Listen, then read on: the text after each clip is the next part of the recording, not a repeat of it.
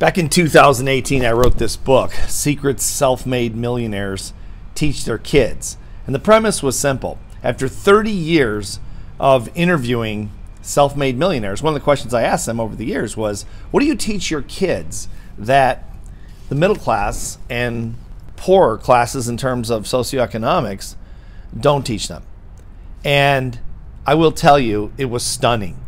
It's like they're living on another planet. And I'll give it to you a little bit at a time. The book is, I recommend the book, and there's a workbook that goes with the book. I recommend reading this book with your kids, starting at, say, 10 or 11 years old, and going through each chapter, each concept that the rich teach their kids that others typically don't, and discussing it with them, and then having them fill it out in the workbook. The workbook is free. It's downloadable. You just get the book, and it'll tell you where to go to get the workbook and all that, and fill it out.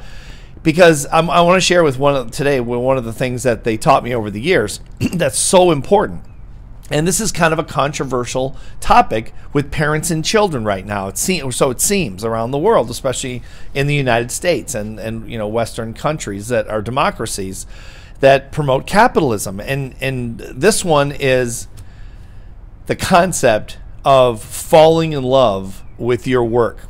Doing what you love to do. Now, that was a big push, depending on your age. 30 years ago, it was a big push. There was a book out called, Do What You Love and the Money Will Follow. And a lot of people said, hey, hurrah, isn't that a great idea? Do what you love. Then other people, more pragmatic, said, especially the rich, said, hey, look, I can be a basket weaver. I can sweep streets. I can take garbage out. I can do things that I might love to do. Okay, for whatever, drive a truck or whatever reason. There's nothing wrong with any of those things. It's just that you're never going to, most likely, you'll never in those occupations. You're never going to get anywhere financially. So if I'm loving what I do, maybe it's teaching school, admirable profession, of course.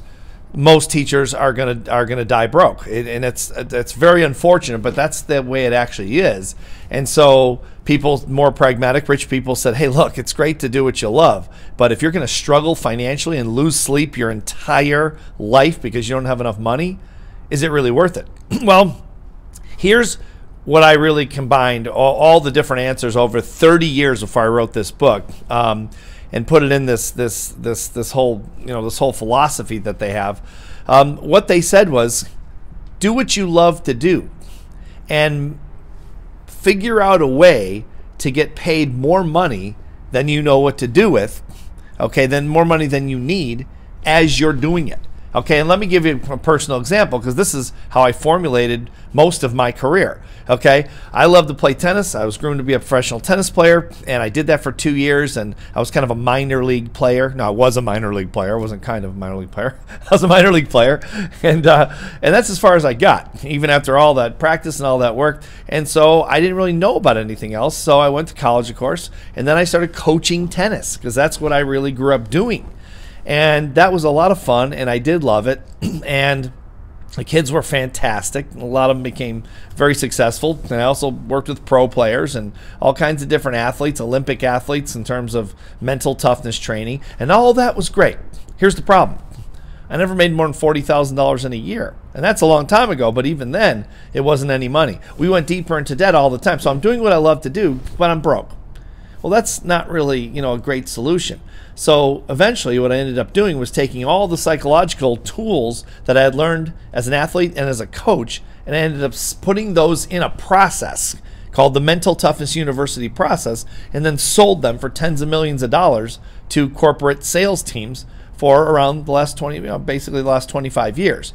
And so then I was able to do what I love to do, and then also have more money than I really needed in the process. So I didn't have the stress of money problems and everything that goes along with those problems, health issues and all that goes along with the stress of not having enough money.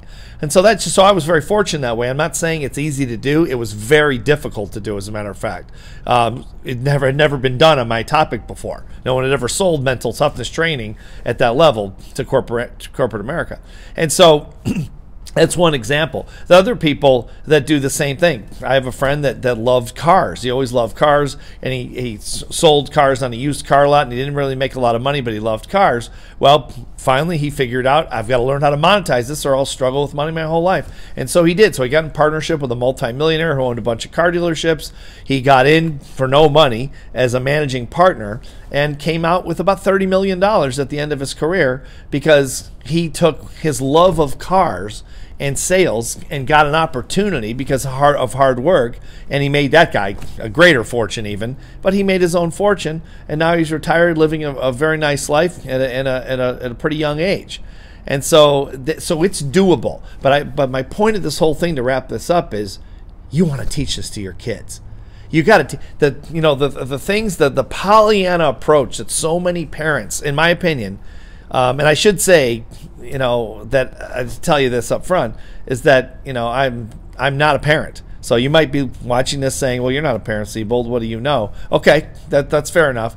But that said, I see a lot of people out there with kids that are unprepared for the real world. The world's a tough place, especially if you want them to succeed. Of course you do. Succeed at a level where they don't have to worry about money. You've got to teach them to be tough. You got to teach them to think critically. If they follow the masses, they're going to live like the masses. Make no mistake, unless you've got some geniuses, a genius for a kid, or your kids are all geniuses. Most of us are not geniuses, right? So we have to be tactical. We've got to be pragmatic. We got to look at what is as opposed to what we wish the world really was. It's a tough place. Business is tough. People are tough. You've got to prepare them for the onslaught that they're about to face. And one of those things is philosophical. There are going to be teachers, coaches, mentors in college, all kinds of people, right? Clergy, all kinds of people giving them life advice. And I would strongly recommend that you give it to them unfiltered. Tell them the way it really is, which, if you're going to be happy with what you do for a living and be financially prosperous enough never to have to worry about money another day in your life, I'm not talking about buying mansions and Ferraris and all that nonsense, because none of that stuff makes people happy. I've been around the rich my entire adult life at least, and believe me, none of that stuff makes people happy. It's just a bigger house or a fancier car, and it's fun for the first 2 weeks, and it's fun to show off for a little bit, and then you get sick of it, and then it's just like a car or a house or a toy or a diamond ring or red bottom shoes or any other material thing. The thing that really lasts, in my opinion, after writing this book and getting all this information, the two things, let's say, that last the most, number one, of course, is love and relationships. And number two is work. Do you love? Do they love? Will they love what they do? And can it make them financially prosperous enough so they don't have to endure the stress of money their entire lives, which most people in the richest country in the world, we're talking about 95% of our population, will worry about money their entire life until they draw their last breath. Not because they're not smart and not because they're not educated, but because they're not pragmatic enough to take what they love to do and convert it into something that creates enough money where they don't have to worry about it. I'm not blaming them necessarily. There are extenuating factors, of course, involved in everything, and it's not an easy thing to do. So I'm not blaming any segment of society. It sounded a little judgmental there, and I didn't really mean to be, because it's not an easy thing to do. I get it.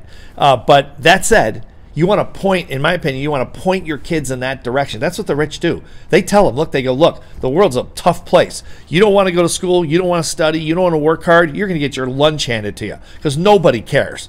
The teachers are doing their job when they're pushing you, when your coaches are pushing you. They're pushing you to try to mold you into something. But you know what? At the end of the day, nobody cares. It's up to you. You've got to take advantage and take control of your life. And no one else can do that for you. You want to be a slacker? Be a slacker. You want to be weak? You're going to get killed. Okay? They tell them the truth. They prepare them. And it was fascinating to have these conversations over the years, over 30 plus years, with these people.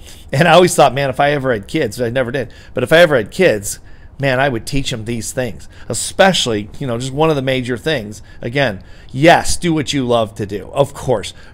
Why would you want to spend your life doing something you hate? I mean, if you have to, you do what you have to do to pay your bills, of course, and to eat and put, a roof over your head and all the rest. We've all done things we don't want to do. But I'm talking about long term.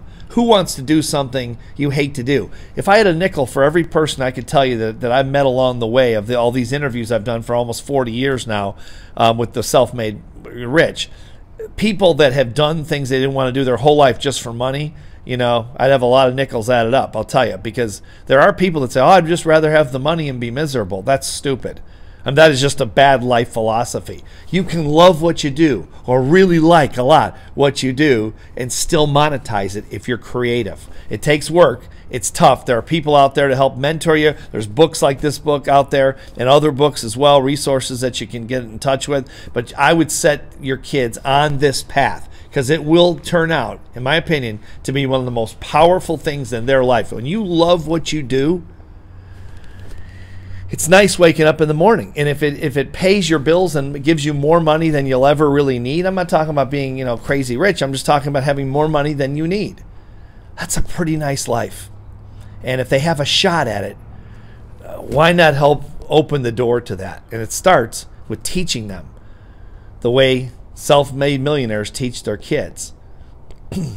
Give it some thought and download and read the book and download the workbook. I think you'll be happy that you did. Your kids will be even happier down the road.